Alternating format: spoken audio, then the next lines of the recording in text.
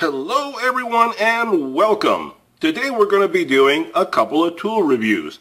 These are some small convenient little items that are good to have around the house to make your life easier.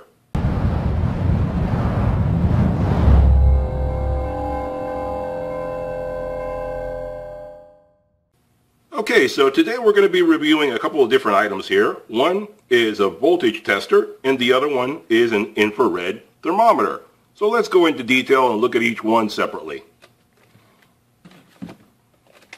Alright, let's start off with the simple one here. This is a really small, compact, but useful device to have around the house, especially for DIY people like you and me. We do stuff around the house, we have an electrical problem, want to check something out, but you don't want to get hurt, and sometimes it's inconvenient to pull out, multimeter or some other ones like these that I have here where I have the two wires and you got to plug them in and hold it with both hands. We only have two hands, right? So holding these two and holding it up and looking at it can be a bit of a bother. So, instead of this, how about this? This is the Ames Non-Contact AC Voltage Tester from Harbor Freight. And it is item number 63919. And it's only $5.99, but use a 20% off coupon on this, get yourself a freebie along the way. It costs peanuts, literally, and it can be quite useful when you're doing electrical stuff around the house. So it's easy to use, visual and audible alert, it lights up and it beeps. Self-test indicates tester is ready to use, Cat 3 rated for use up to 600 volts. And it goes through a few little things on here, all the things I basically described already. And it shows you there how it lights up, and I'm going to show you that in a minute. So it's very easy to use. I already opened it up to make it easy to take out. So it has a little button here that you press. That's the self-test right there. It checks itself every time to make sure it works. Has a little pocket clip, which is rather flimsy. I wouldn't put a lot of, I wouldn't really think that thing is going to last you very long, but who knows, I could be totally wrong. It is flexible, it is flimsy, but maybe due to its flexibility it may hold out. But who cares, really? What matters is, does it do the job, does it do it well? And it's a nice orange color, so you don't lose it in your toolbox unless it's upside down where it's a black color, charcoal, so that's a little easier to lose. And it takes one AA battery, or AAA, I'm sorry, one AAA battery that it comes with it. But, easy to replace, no big deal. And the speaker is right there, and the light is right here. So this is very convenient. I'll show you here. I'm going to plug this in, and this one doesn't light up, but it is turned on right there. You see it's turned on. And this is very easy. All you do is, it's plastic body, so there's no chance of being electrocuted or getting any kind of a nasty shock. The tip is also plastic. So no matter what you touch on here, you're safe. You don't even need to wear gloves, like you see I'm not doing. Let's see, all you do is, this will tell you where the hot side is. It'll show nothing for the ground. It'll show nothing for the neutral, and it'll give you a audible and visual alert for the hot side. And that's really what you want with AC. You're not worried so much about the ground, you're worried about the hot side. Now on these, I don't know about this one, we'll see right now. But on these plastic extensions, what this is doing, let me explain a little bit. What this is doing is checking the field of energy of the electric current. Some of these things are not very well insulated, so you don't even have to plug it in to get a reading. Sometimes just getting it close to it will give you a reading. So it won't be very specific. It's not the fault of the tool, it's the fault of these items, because this is just a plastic housing with copper connectors on both sides. So the field is generating around this whole thing, and this will pick it up. Let's see on this one. But I know on some other ones, I've gotten some readings just putting it close, not even putting it in. The wall outlets are much better made, better construction due to, fire prevention and all that. So the wall outlets, you do have to put it in to the hot side to get a reading, or touch a live wire to get a reading. But let's see on this one. We'll see right now exactly what it does. See, I'm holding it far away. We'll see how close before I get a reading. See, I don't even need to get close. See, I don't even need to get that close to it. Just the energy field that it produces will, let's see right there.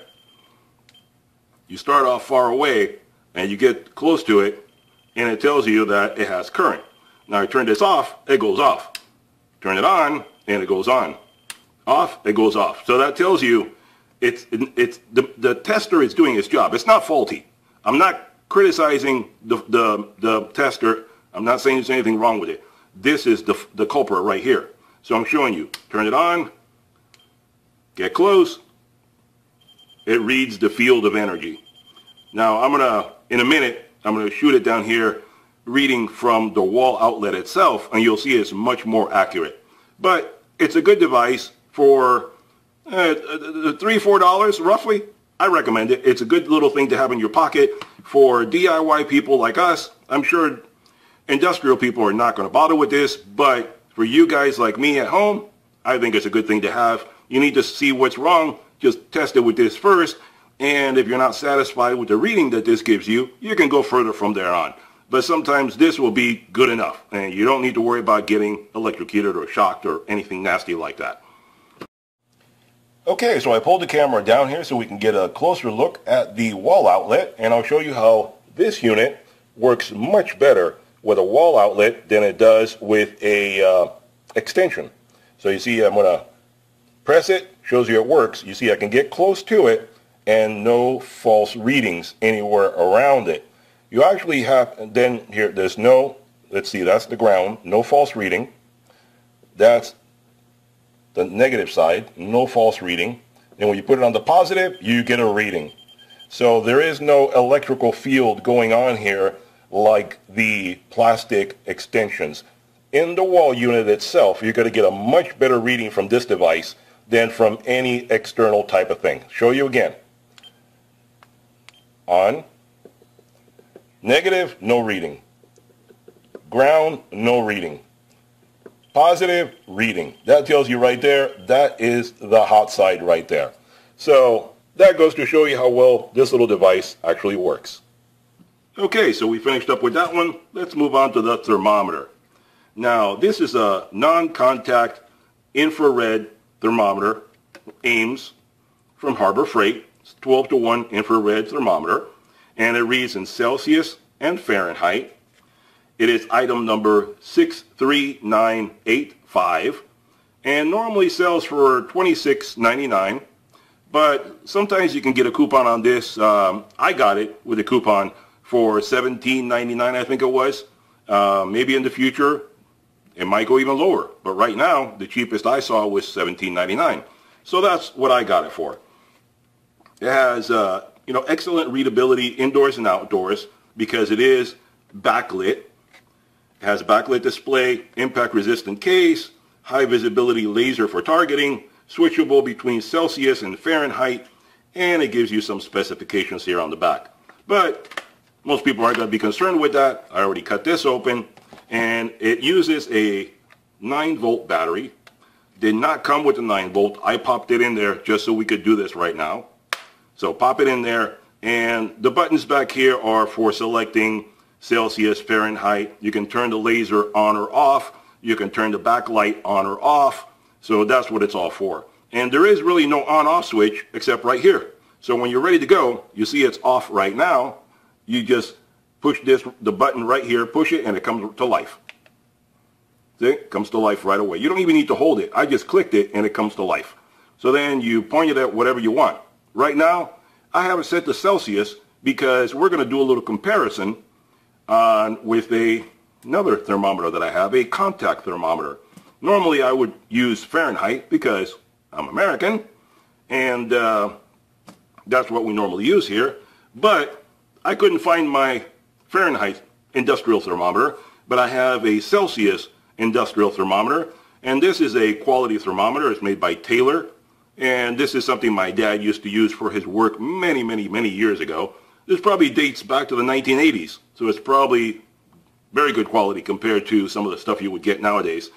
And he used this for industrial use. This is not a meat thermometer, okay? Put that out of your mind. It's not a meat thermometer. So we have a couple things here that I've set up. Here's some water that I boiled a few minutes ago, and here's some water that I have in ice. So let's have a little fun here. Let's see, on the boiling water, let's see how high this goes. Give it a moment to get up to temperature, and then we'll test it with this guy. See how accurate it is. Now this is not going to be 100% accurate. Obviously a contact thermometer will always be a lot more accurate. But sometimes it's not convenient to have in contact with what you want to read. So these can come in really, really handy. And it says on here, caution, laser. You don't want to point it at your eyes or anybody else's eyes because it is a laser. It can hurt people. So let's say you don't have a contact thermometer. You don't want to stick your hand into boiling water. Let's say it's something more toxic or dangerous. Non-contact thermometer comes in really, really handy. So this one is reading right now 60 degrees. And if you can see it right there, 60 degrees Celsius. And it went down really quick. We pop it back in here. It is at 60 degrees Celsius right there. And it goes down really quick. Now let's see what this guy says. It says 57. That's not too bad at all. From 57 with no contact, 60 with contact, I mean that's within the frame of error, within the margin of error. 57.2, that is pretty darn good. So, and it's, reading through the water there. So you can see, I mean, you can be far away. The laser is the pointer. It tells you, the laser, by the way, is the pointer. It is not the thermometer itself. So it's pretty darn good. That's not bad. All right, let's test something different. Here we have water with ice cubes in it. You can see the ice cubes are still in there. It is freezing cold water. Let me wipe this off. Okay, I wiped it off. It is down to 40 degrees. So, get some of the heat off of there. And unfortunately, this one only goes down to 30. This one will go down much, much further than that. Actually, let me tell you exactly. The measurement range on this thermometer is minus 50 degrees Celsius to approximately 550 degrees Celsius. It's right on the back of the box here. And you can see it on the site if you want to as well. And the accuracy is give or take 7 degrees in Fahrenheit and give or take 4 degrees in Celsius. So it's not too bad at all. So let's try. Now, this one only goes down to 0. So once it gets to 0, it'll bottom out. We don't know anything beyond that. And 0 Celsius is pretty darn cold. It's not getting all the way to 0. It's getting pretty close. So let's see what this one says. We're down to, what is it, like 2 or 3 degrees there? That's pretty cold. Let's see here. Yeah, it reads 1, 2, 3, yeah, about 3 to 4 degrees. I'll show you right there. 3 to 4 degrees, that is pretty darn cold. I wouldn't want to be in there. All right, let's see what this one right here says. And it is reading